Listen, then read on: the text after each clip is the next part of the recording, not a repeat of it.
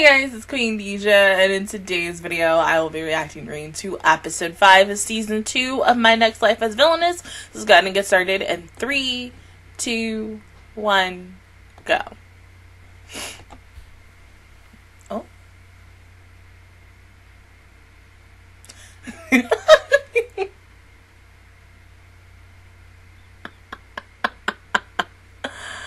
Good morning.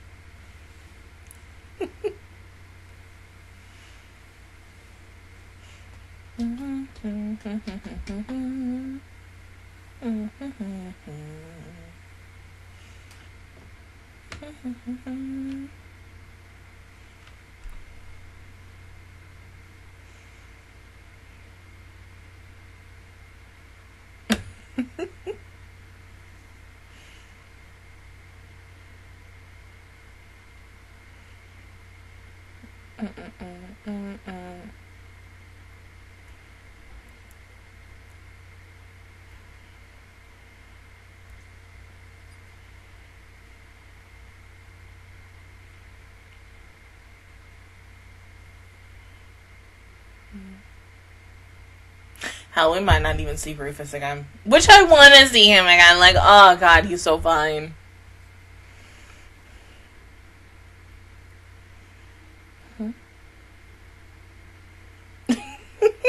You guys. No, honey.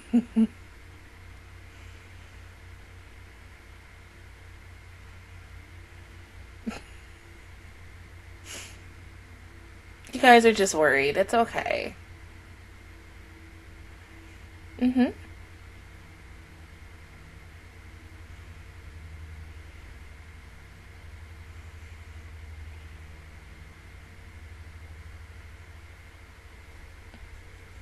No, Maria. Well, it's because they love you, babe.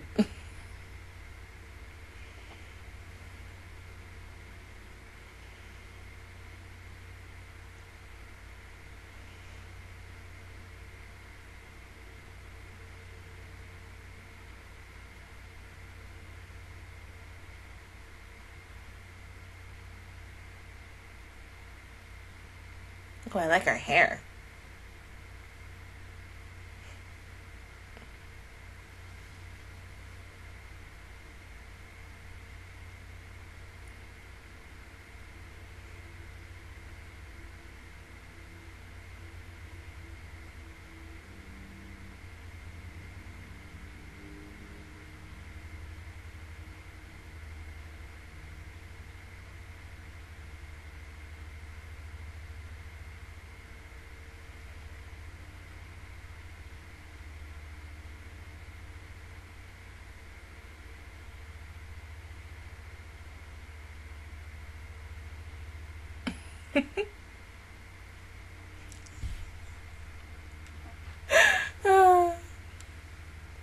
Oh my god, really?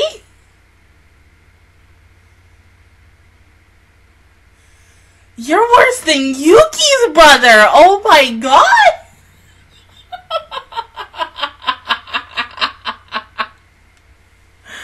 Oh god.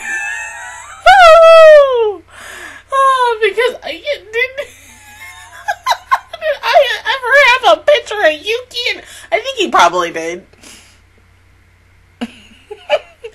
Oh.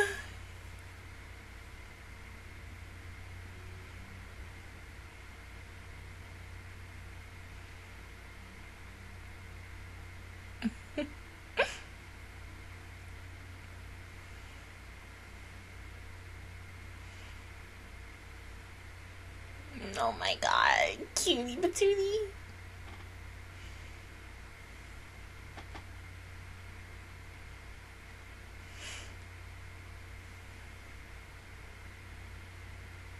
No, you're cute.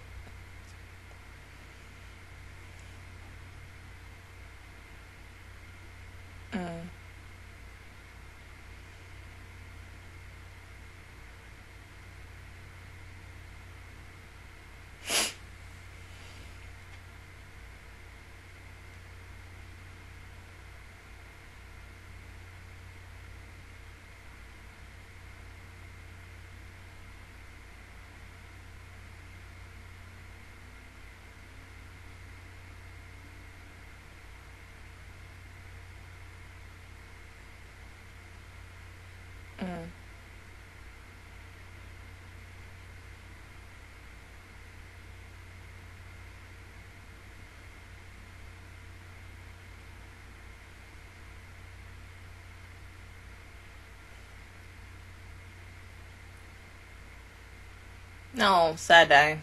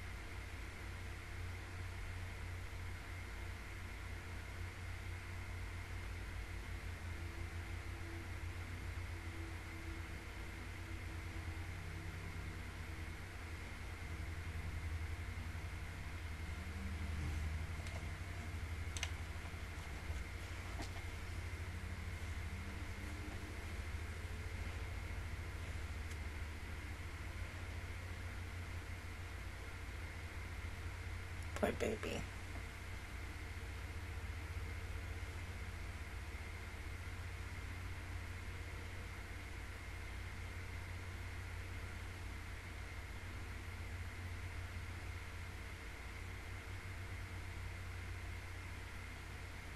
Oh.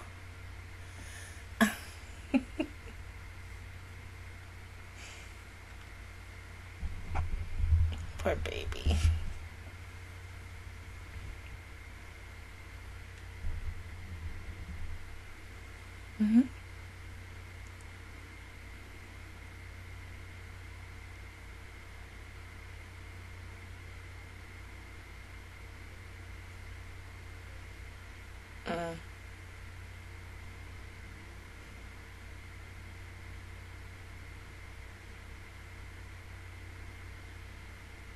Poor baby. I'm so sorry.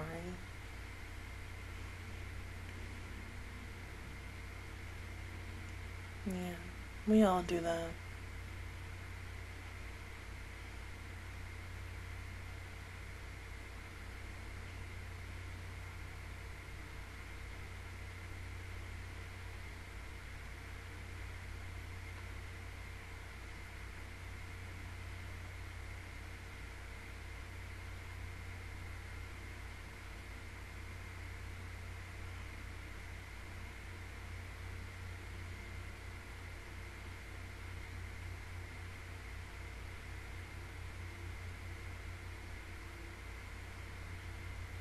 Really?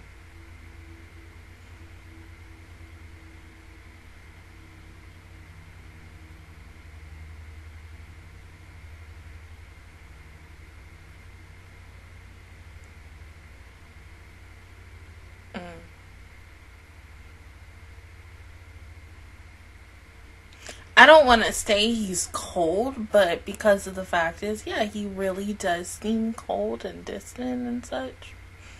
I feel bad.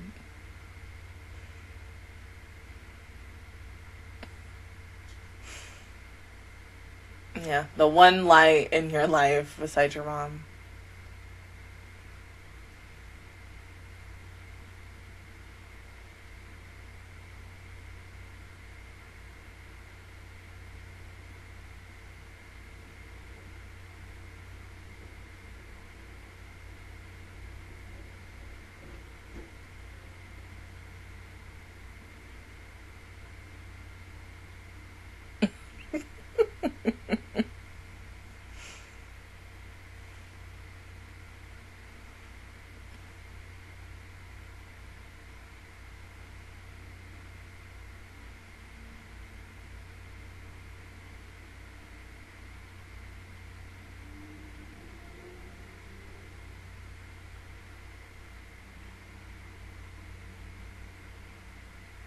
No, hon.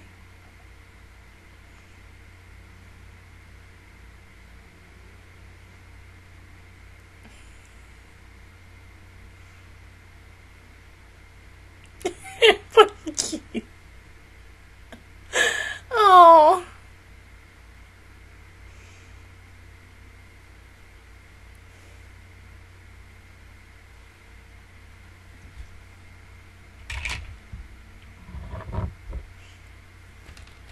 Oh, baby.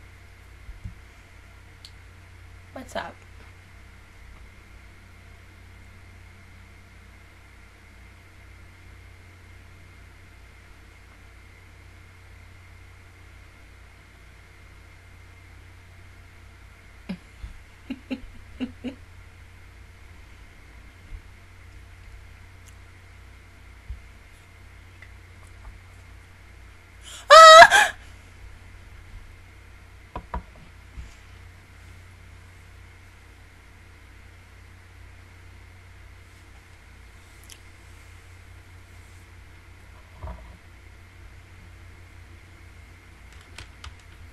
Yeah, since she likes to garden so much.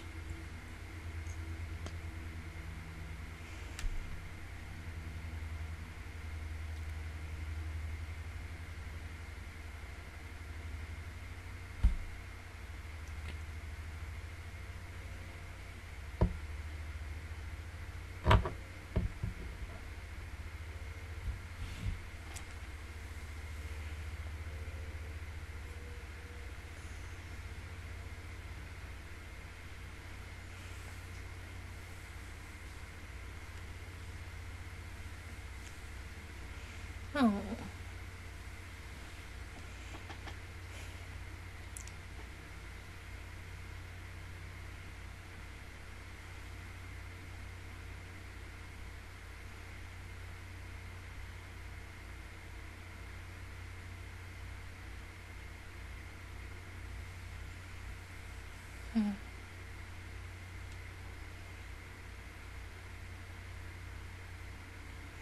Oh, Helen.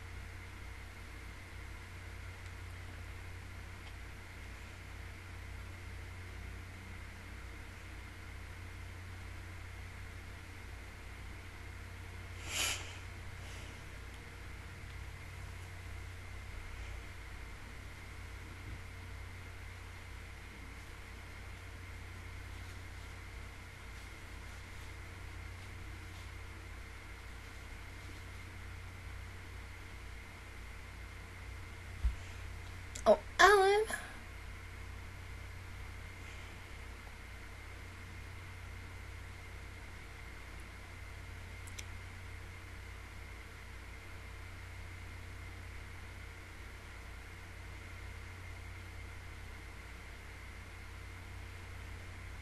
No.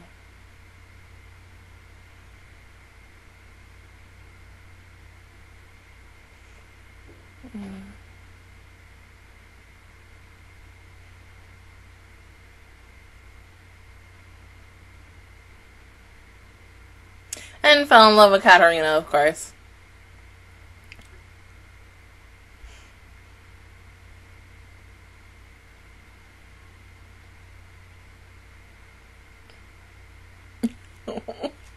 Oh. Hmm.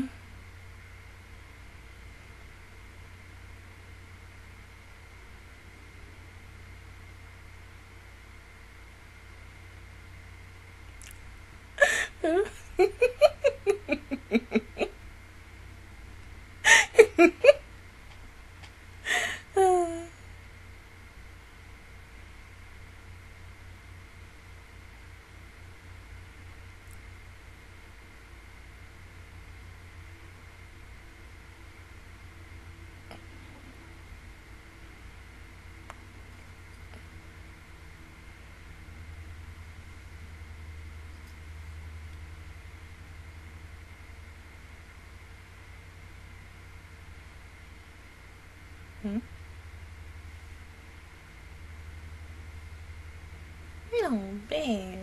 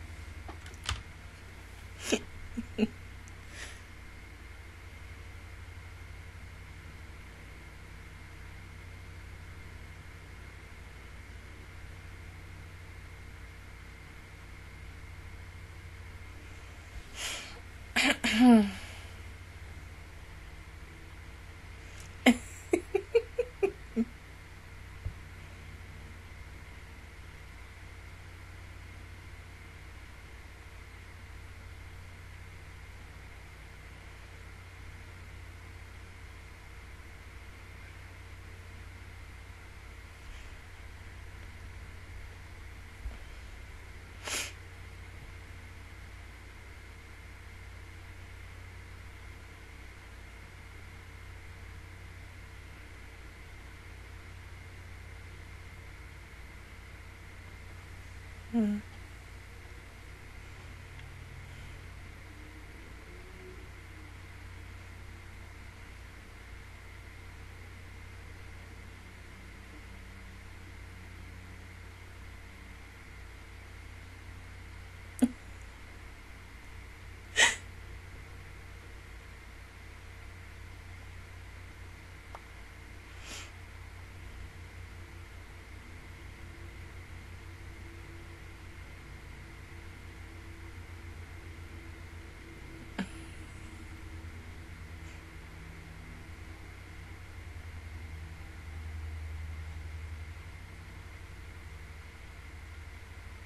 Mm. Well, now you know. So cute. Oh my god.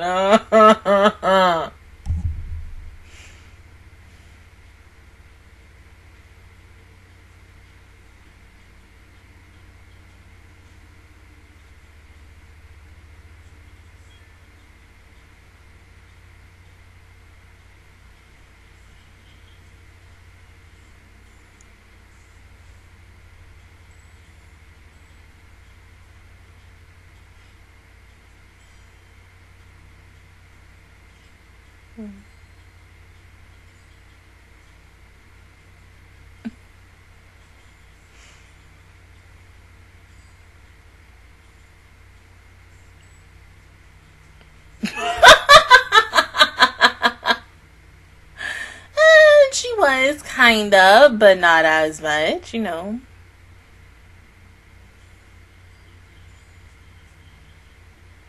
Hmm?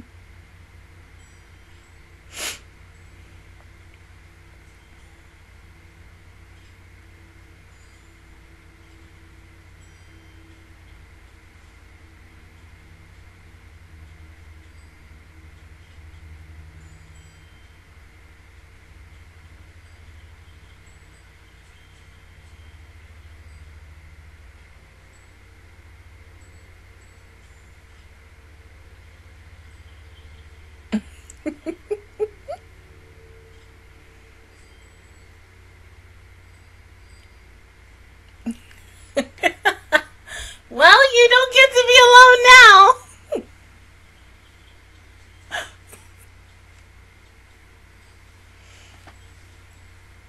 Aww.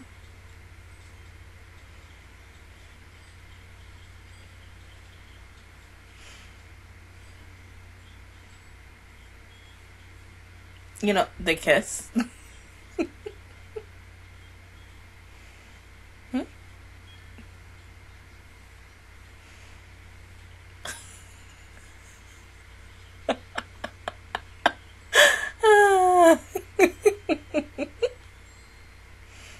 True.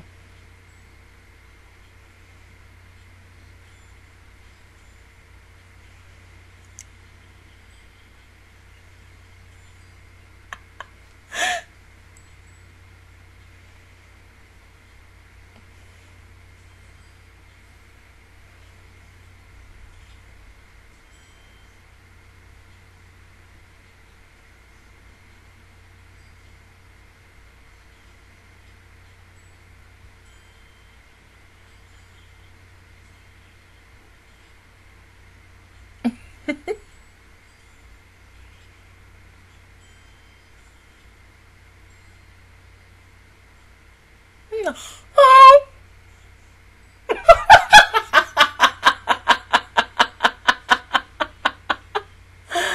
Oh my god. Wait, Mary!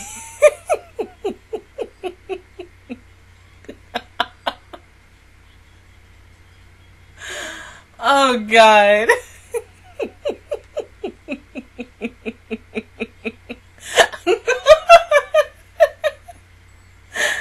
Oh god. No, unfortunately it's not.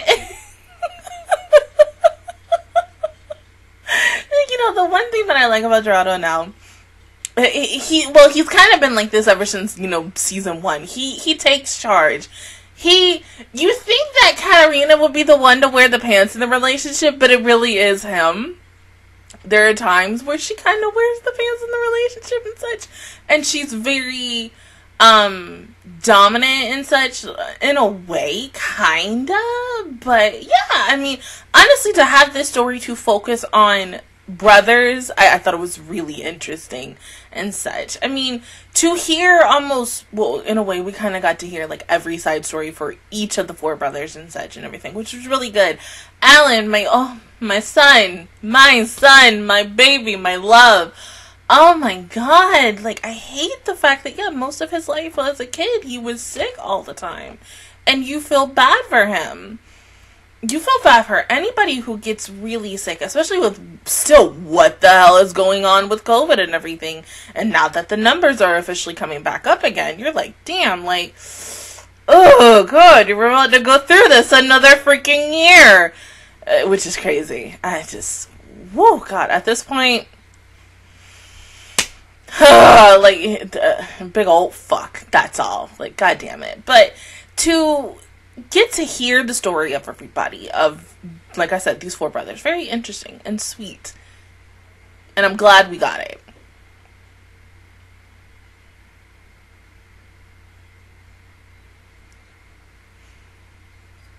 That's all you giving me, huh? That's all you giving me? Seriously? That's all you're gonna give me? And I just froze too. That's all we're getting? You're not giving me anything else? That's so messed up. You could have at least gave me something else with her, because you know, she's so important to Katarina and such, and so yeah.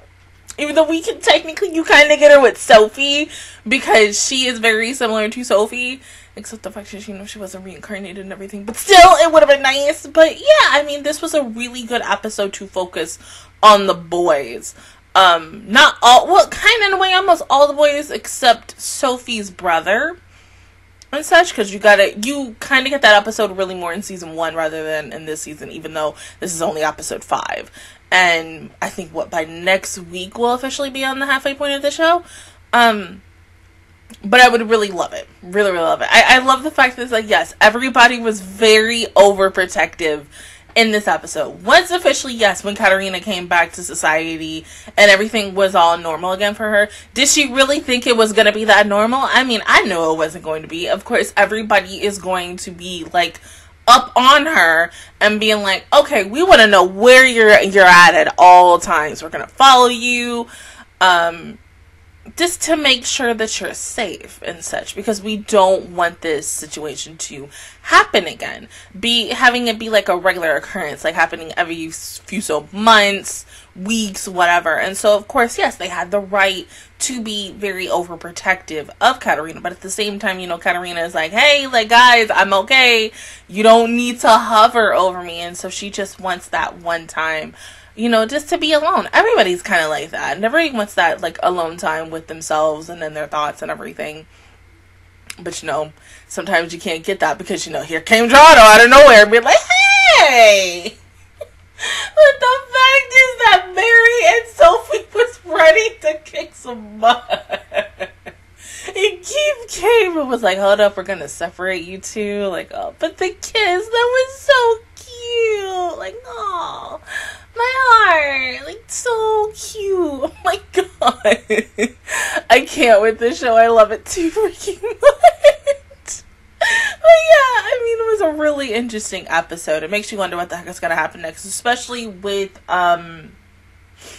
the older brother's fiance, who goes by multiple different disguises and everything, and what else she's really going to truly do. And then it makes you wonder, the girl who's in the opening with the blue eyes, like, with the black hair as well, where is she coming in? Like, when is she coming in, and what the heck is she going to be conspiring against and shit like that? But I'm guessing we're not going to find out until the second half of the show. But other than that, guys, that is my reaction view towards episode 5 of My Next Life as a Villainess Season 2. If you guys enjoyed it, please give me a like. It really helps me out. Also, subscribe to my channel. I make videos every single day. Join the Master Squad. And, of course, I will see you guys officially all next Friday for episode 6. Bye, guys!